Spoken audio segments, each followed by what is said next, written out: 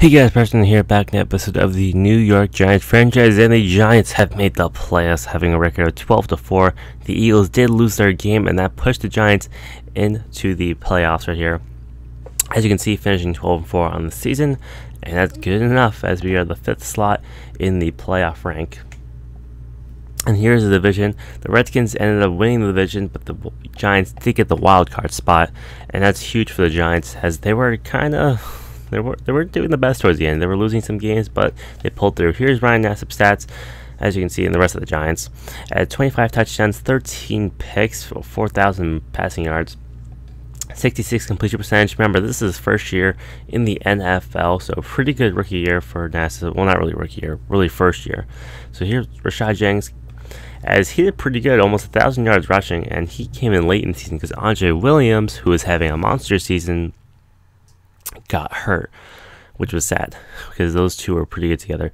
So here are the stats for the receivers. Victor Cruz, 92 receptions, over 1,000 yards receiving, and Kendall Wright, 57 receptions, over 800, and Odell Beckham, 49 catches for over 600. So pretty good stats for that. Blocking wise, the Giants, they got a better offensive line last year, but there were some good pieces they got, like Tim Lito and Evan Mathis. So pretty good numbers out there. Sacks allowed, Justin Pugh, not the best right there, as he gave up 6 sacks. Not the best numbers, but he's still young talent. Defensively wise is interesting for the Giants, as their leading tackles was Devon Gonzalez, our rookie safety, and sacks. My God, Glears went just absolute godly against other teams' quarterbacks. So he had 19 sacks. That led the league. And Prince Mugamara, 9 interceptions in the season, also good numbers. Blair Walsh, pretty good field goal percentage, 86, made 25 out of 29. He did what he asked to do, and for the most part, got the job done, field goal wise.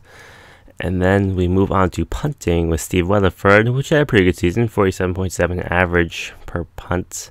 He only had to punt the ball 39 times, so not really too many times he's actually been called upon. So let's look at the injuries. Justin Pugh, he's going to be out for the rest of the year, and so is Andre Williams.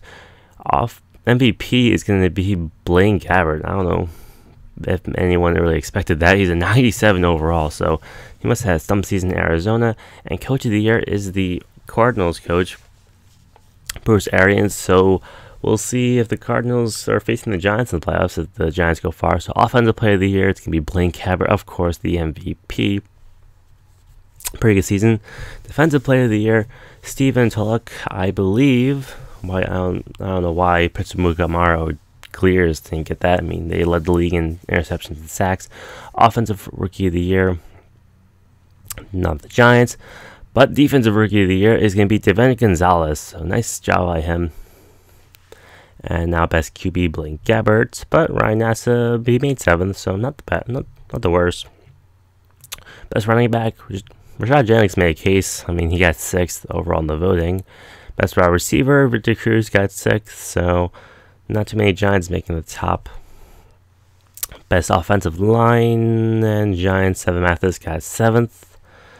And then you got best defensive line, Jalen Glears got 1st because he led the league in sacks. He was most deserving of it. Best defensive back, Prince Mugamara, he got, I don't even know how he didn't get it. Apparently, Richard Sherman had a better year, but I think Prince Mugamara should have gotten that. Blair Walsh, he got 2nd over Mason Crosby.